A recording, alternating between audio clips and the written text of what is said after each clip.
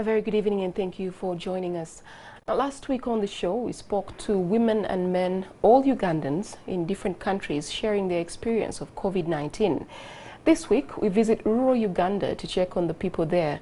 How are they handling all of this? Friends in Bushenyi, Kabale, Arua and Busia went about doing some community journalism and checking in. They shared these videos. Let's start with Arua.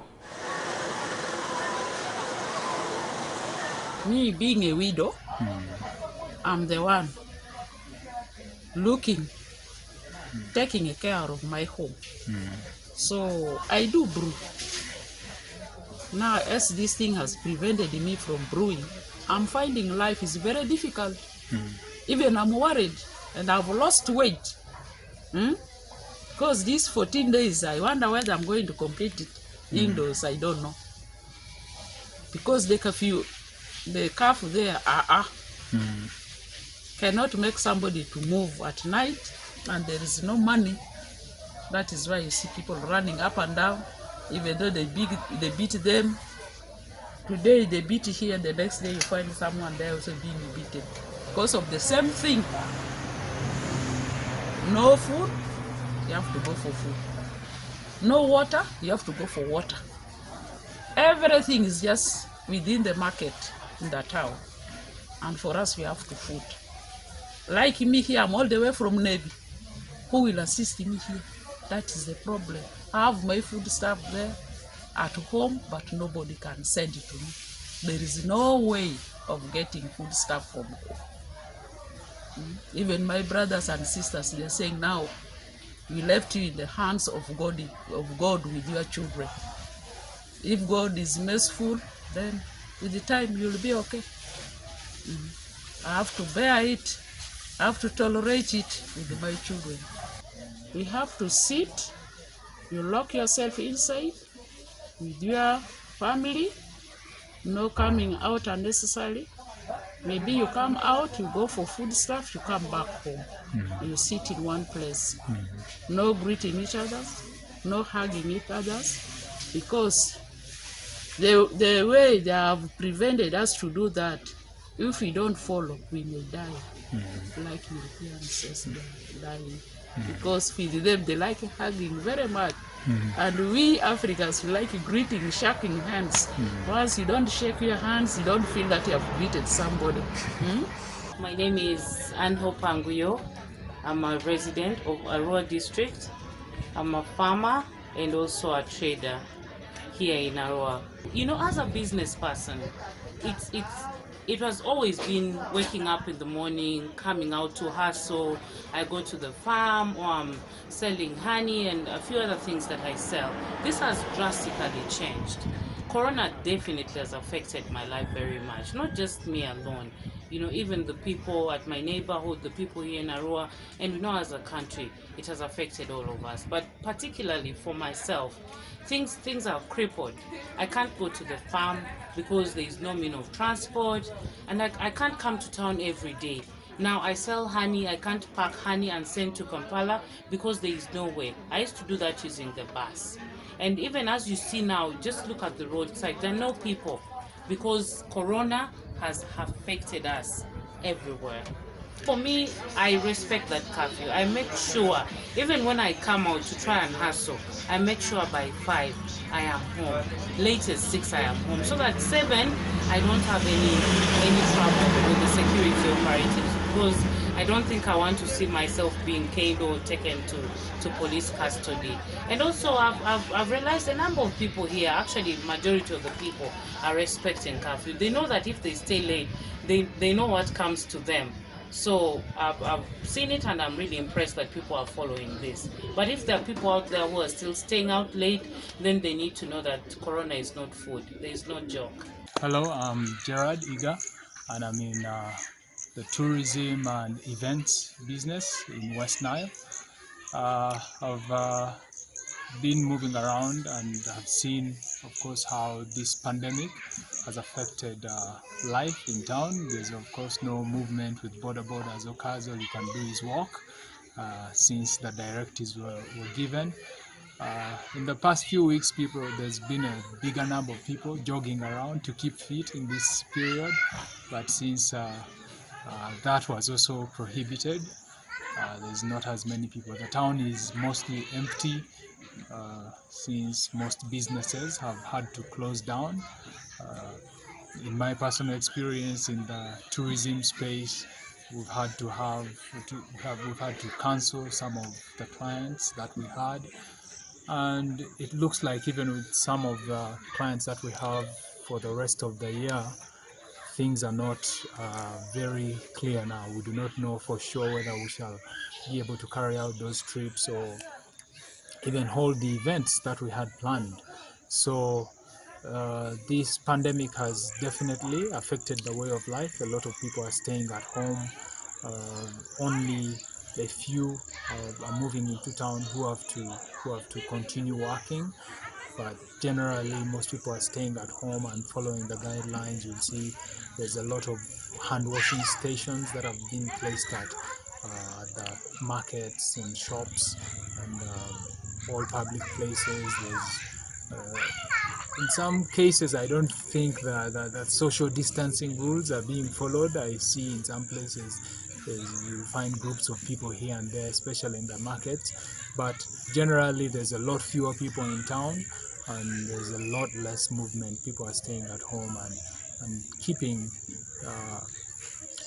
the guidelines that have been given. It's really the best that we can do in this time, to stay home and stay safe. Thank you. Now, the biggest issues there seem to be getting used to a life where there is no personal touch. Like Alice Onega said, when you're used to shaking hands and hugging people, this is hard, but it's also doable. The other issue is survival, unable to run your business, be it brewing like Alice and selling honey. It is tough in these times. So how do these people survive? Well, let's move on to Kabale, where Christina Katushabe, the project sustainable manager for Change Alive Bwindi, sent us these videos. She walks around Bwindi National Park. The project she works with works to empower community women, vulnerable women and girls who have dropped out of school, reformed poachers and the battle.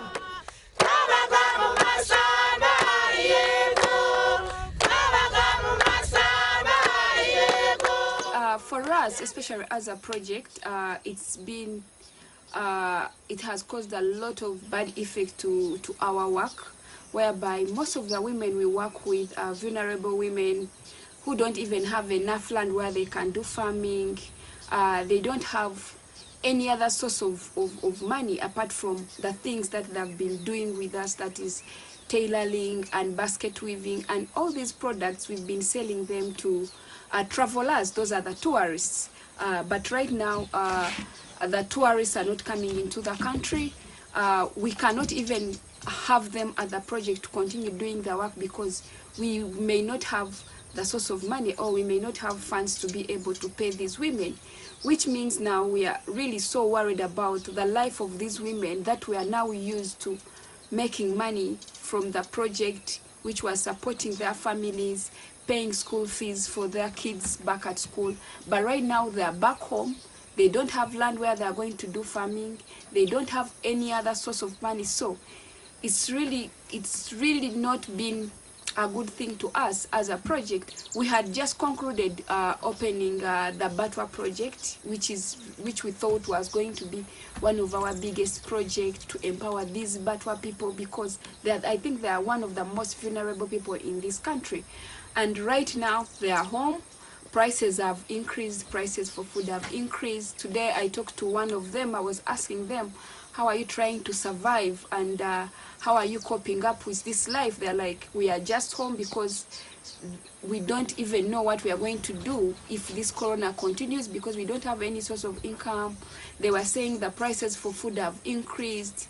A packet of salt right now is 1,500, which is really a lot of money for someone who doesn't have any source of income. Yes, they have been struggling, but earning some little money from the things they were making. But now, what is their life? How is their life going to be when they no longer earn the little money they were earning from us as a project?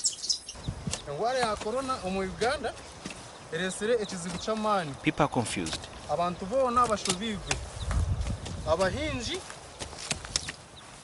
farmers struggling with what to eat. When they go to look for seedlings, those are now expensive too. Even walking to get them is very hard.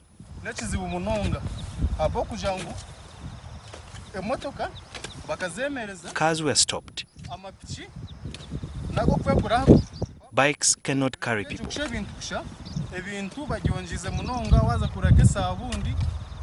Prices of soap, salt, posho are all high. The food we plant, some people have sweet potatoes in the gardens, but no sauce like beans, so they have to buy these.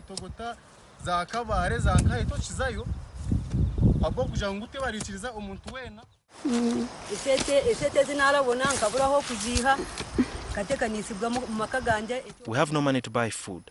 I have an illness that needs me to frequent the hospital. I cannot afford to go now. Children are back from school.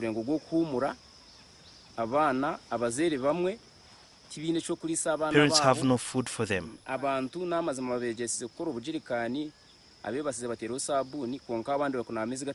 People are washing hands with water and no soap because they don't have soap. They say they are getting money from the plantation, but now they are not getting paid.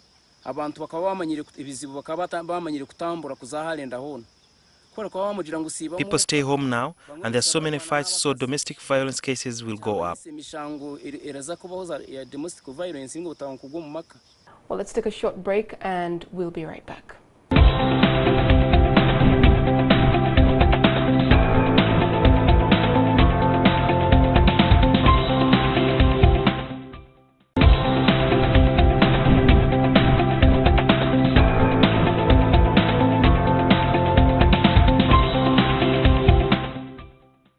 Thank you for joining us. Welcome back. Now, the key issues just before we took a break that were raised were the cost of food. I guess the thought has always been that the people up country will be luckier in the aspect of food access because of the farms and the gardens that they have. But it seems like a different story from what we've seen in the previous clips. Hospitals are also an issue. The tourism sector is taking the hardest hit as predicted, and the vulnerable groups within, that is the buzzword that Christina Katushabe mentions.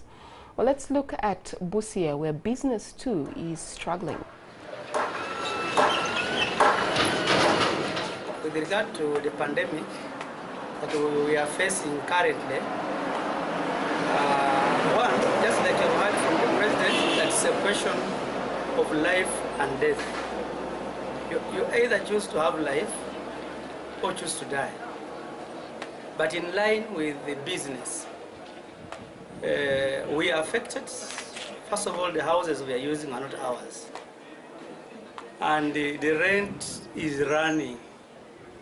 And as a business person, we are supposed to calculate our profit monthly, per day, and it's from that we're supposed to deduct the rent of a landlord. Now the president has put a halt on landlords not to claim for any rent from us. But we are getting into arrears and we are not working.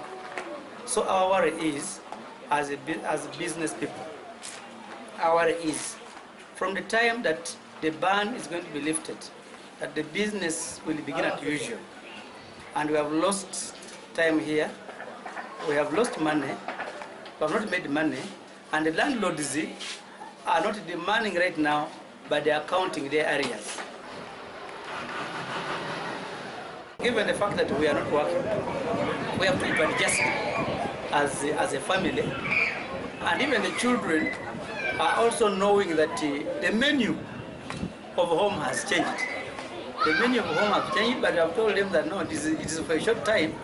We are going to get over it. Of course, as parents, we have to instill hope in our children. But the truth is that what we had stocked is actually running out. And the question is, shall we be able to restock depending on the statement that the president may issue as the 14 days elapses? Our customers were Kenyans Being at the borders, you knew the location of the market. Our customers were from Kenya, but right now they cannot cross over to this side. And so, is it on this side? We cannot cross to take the eggs on the other side. So we are there stranded. No business? No business completely. We are seated at home. How are you surviving? Eating the little we had and what our children and handovers from our children and the husband. Now, Rosebel Kagumire left Kampala shortly before the lockdown. She was one of those with foresight. We've been having conversations, debates really, about how town life is better than village life, and she was winning until it took her hours to send me these videos. The internet connection was just not good enough. Still, she says things are not so rosy in the village.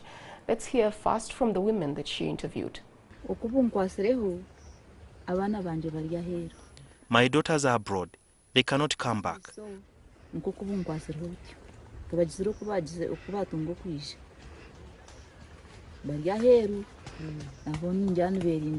I hope they are keeping safe and being cautious. They say they are, and they asked us to pray for them. The God who took them will keep them safe and bring them back home. We don't go to church. We closed our women groups. We're all staying on our own.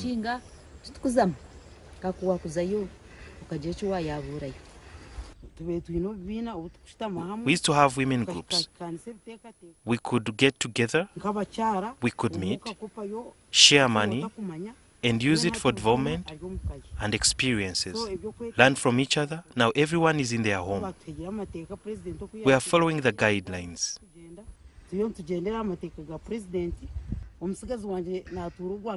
Called me the other day and said you'll have tea leaves for supper.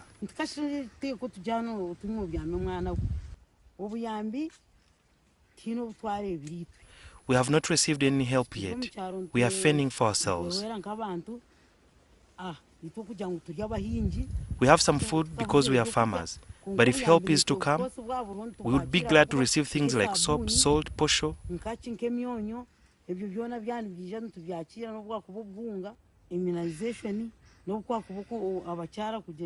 Immunization, antenatal, distance to the hospital is too far for our women here.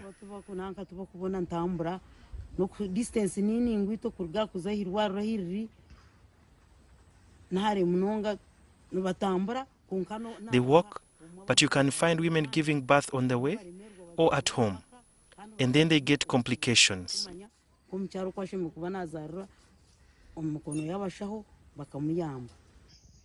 So I'm spending COVID-19 lockdown in the village. My village is like maybe 10 kilometers away from the main road, and the hospital that is near us, the health center 4, is really like also 10 kilometers. So definitely the lockdown has affected movement. You can't go on a border.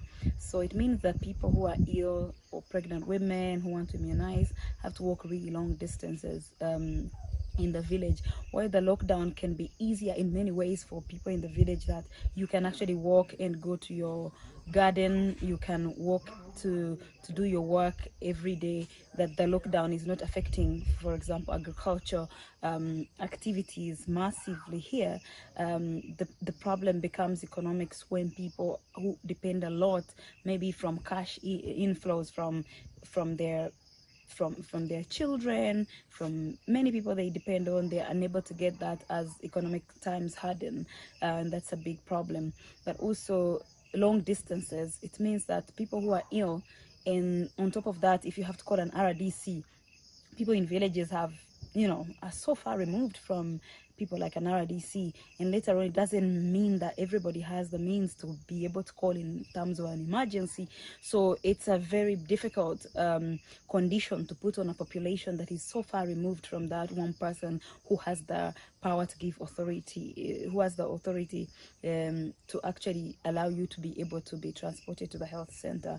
So those are the key challenges. And speaking to some of the women, of course, we have seen that a lot of them depend on some children who live in the city, some who are staying abroad, who are working abroad in the Middle East, send them some money. So with the lockdown, they are unable to receive that kind of funds, and they really have to tighten their budgets. But otherwise, people are able to move outside curfew hours. They're able to move. They're able to go to gardens. So that's at least much easier if you're. Rosebel Kagumire sharing her experience about what it's like in Bushenyu during this time. Let's take another short break and we'll be right back.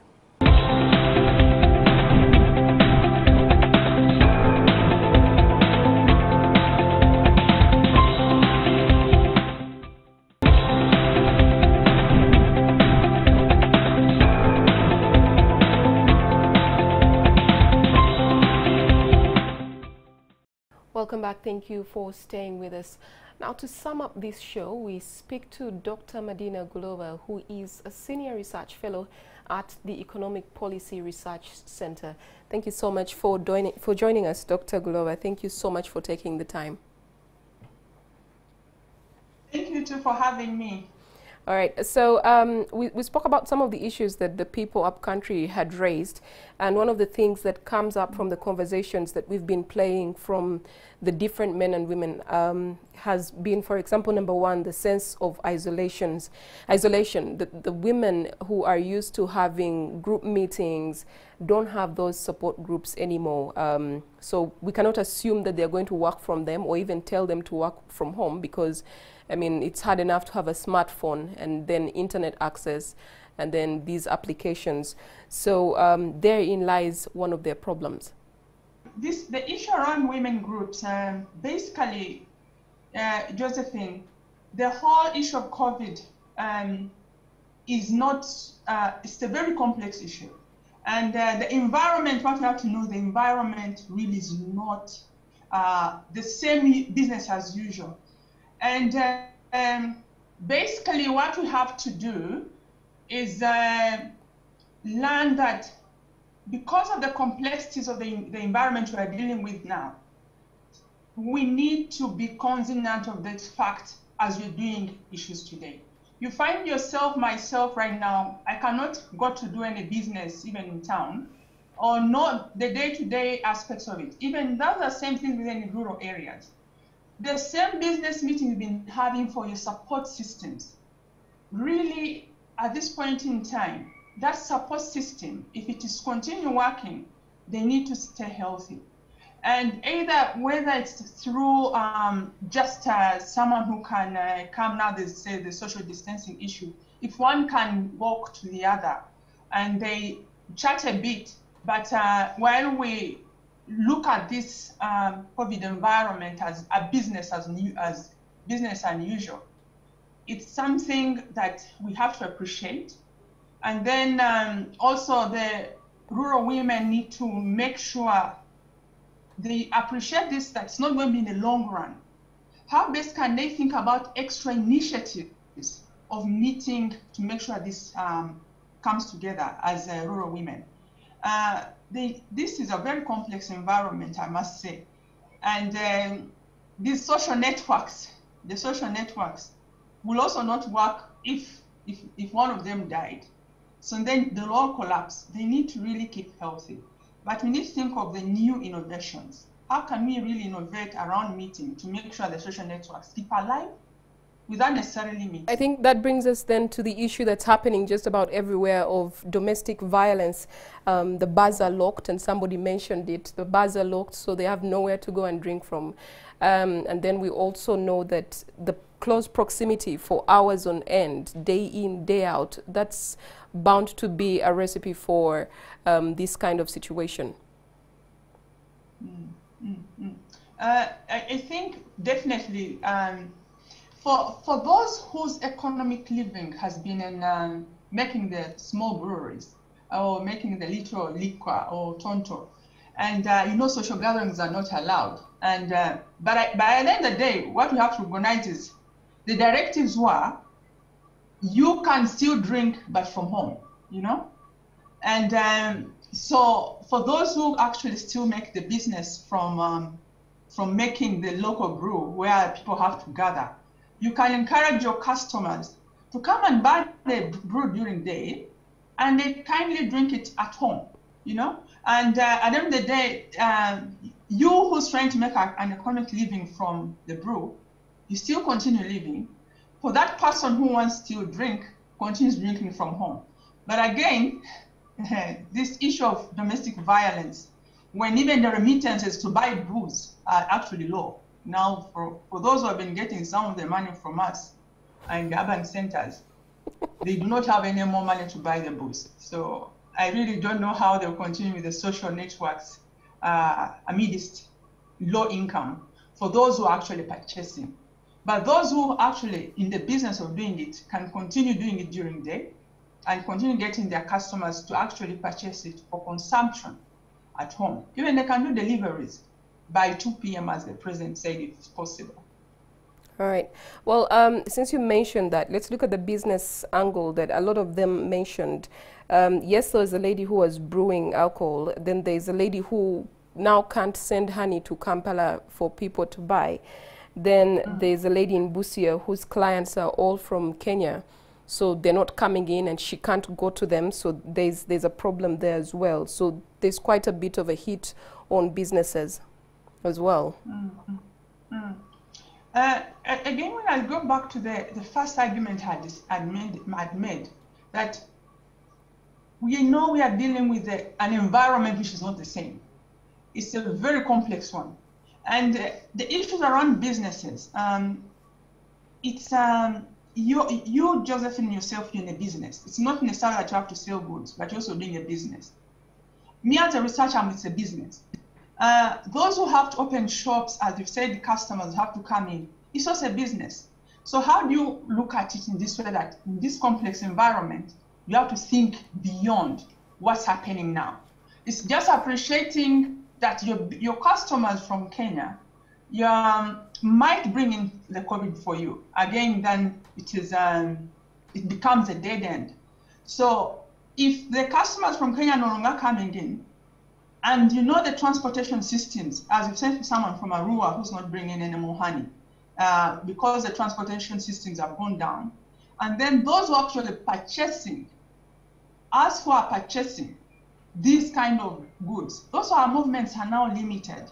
So at the end of the day, both the consumer and the person who's owning the business, despite the fact that they'll let them open, still it's not going to work because the people who buy from you can no longer really come in the big numbers that you are actually having before.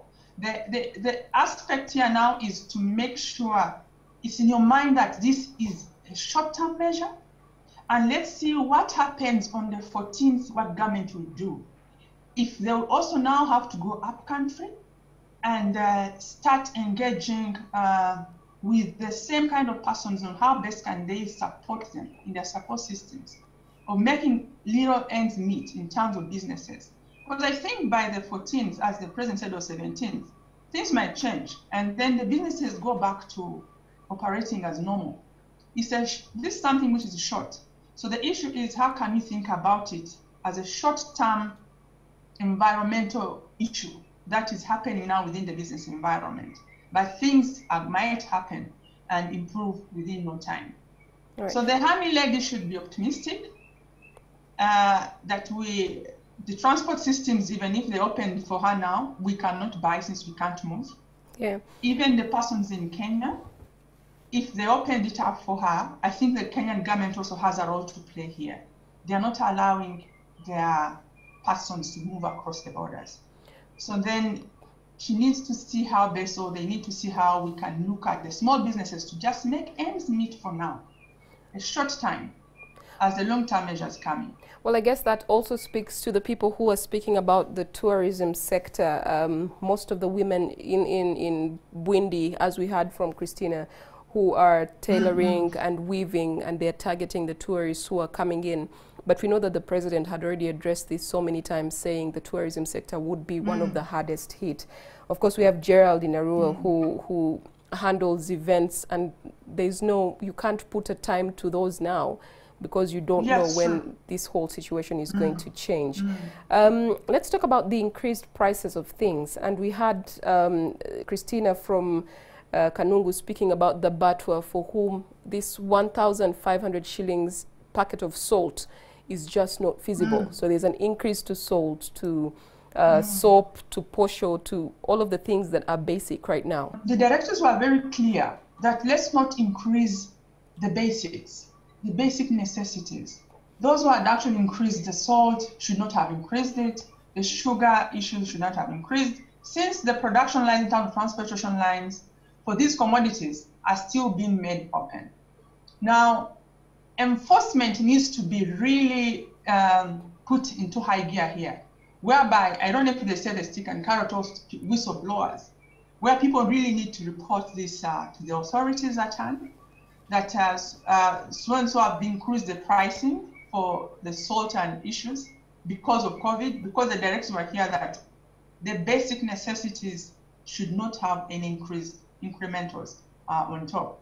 I know within my neighborhood, also the salt actually increased from, I think, 800 to 1,400, but then and then to 3,000. Then when the directive went out and the enforcement came on, they actually brought it back down, but not so down to the 800 it was before.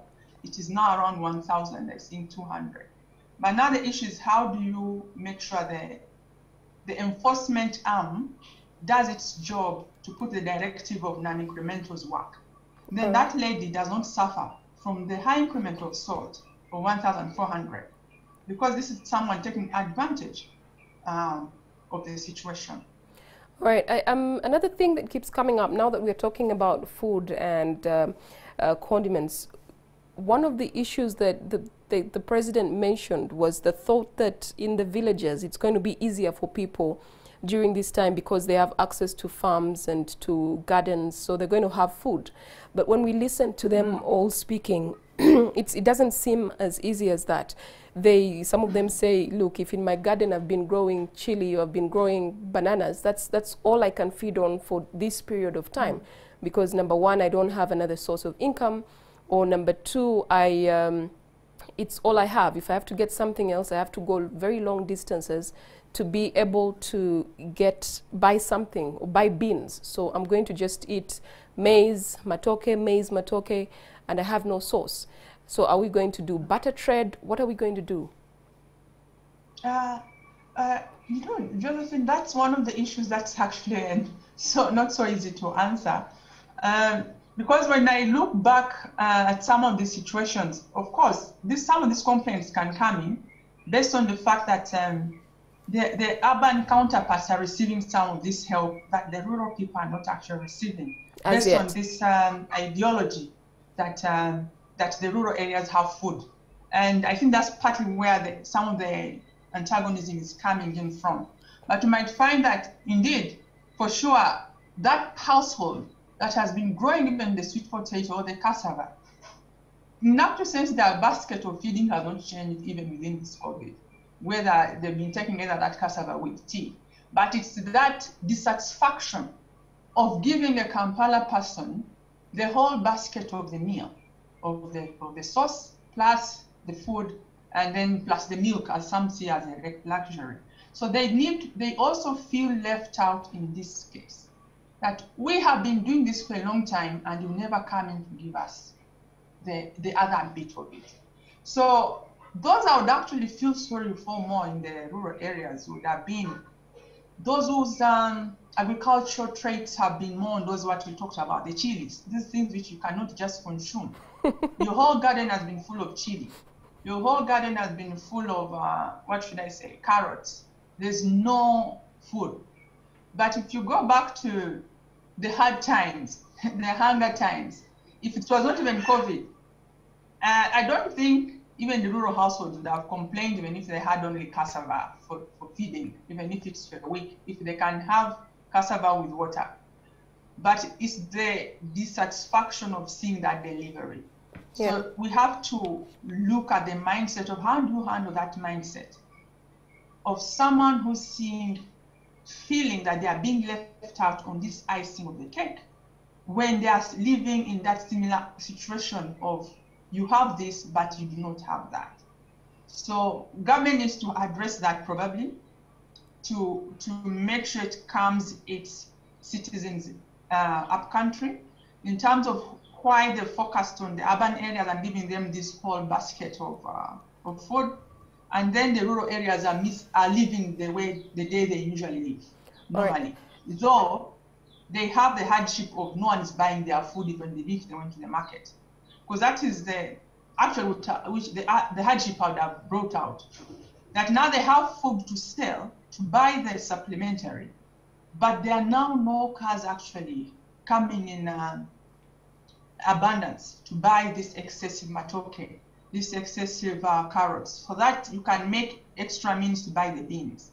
Yeah. So that's what is actually missing for them.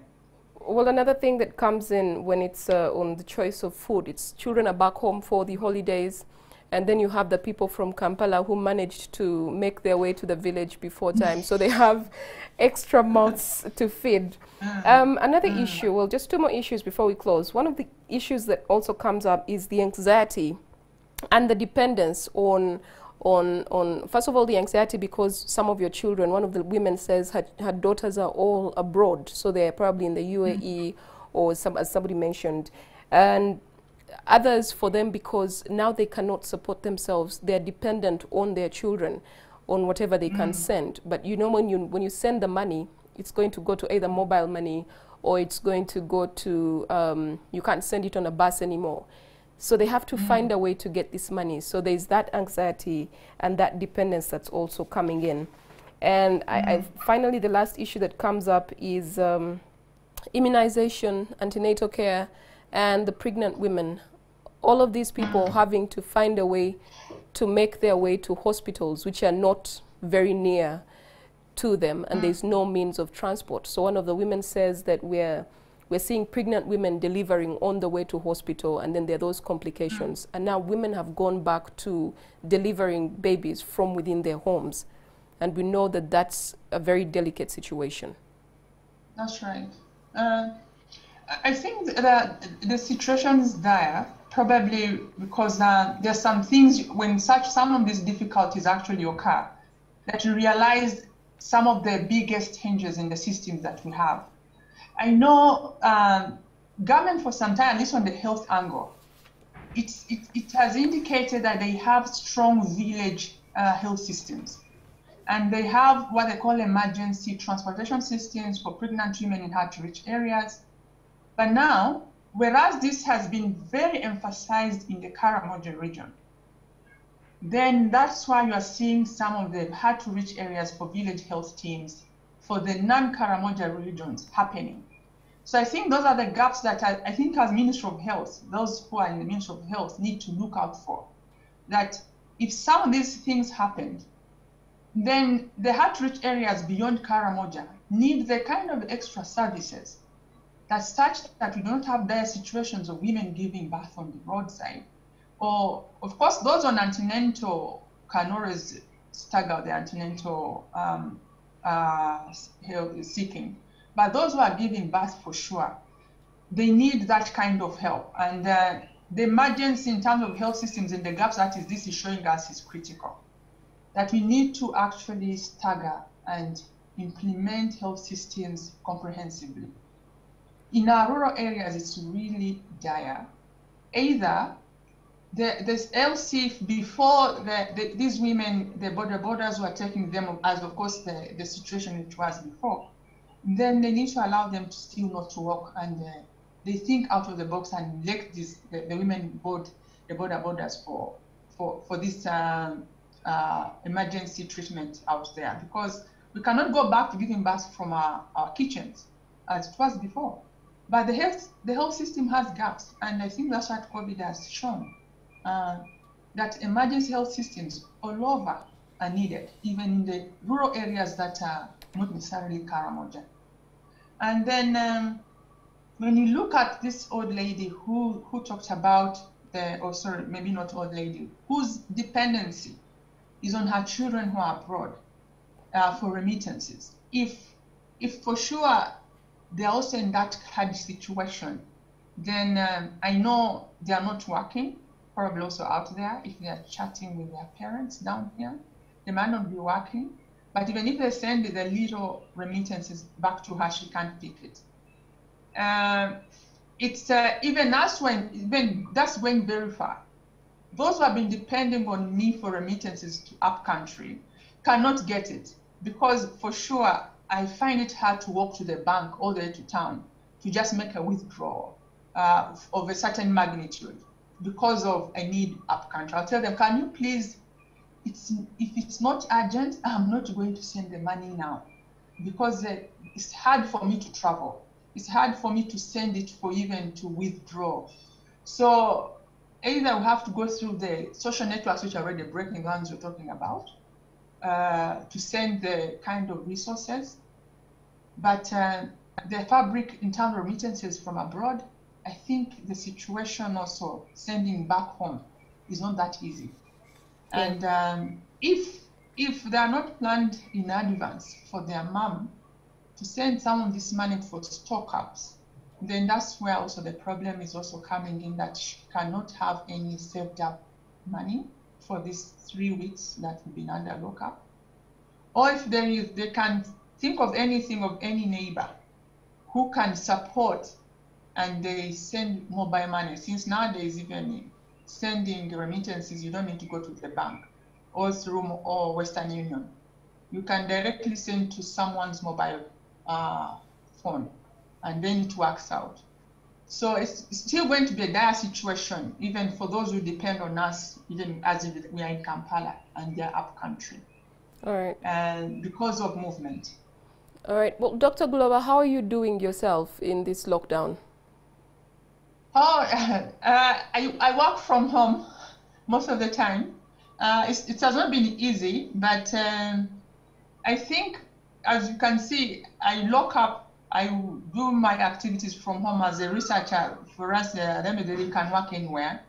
And it's also because of technology, being technology averse and some little income that I can speak to you. Otherwise, I would have told you, Josephine, I don't have money for data. I would have said that, Josephine, I have no time for data. I have no money for data. I have no computer. And then it would have been a bit difficult to, of course, engage. But it's some of the things that make it easier if you're technology averse and you have some bit of saving to continue the discussions going. But right. Of course, working from home with toddlers is a bit a challenge. Where everyone knows you're there, you have to cook a bit while you're working.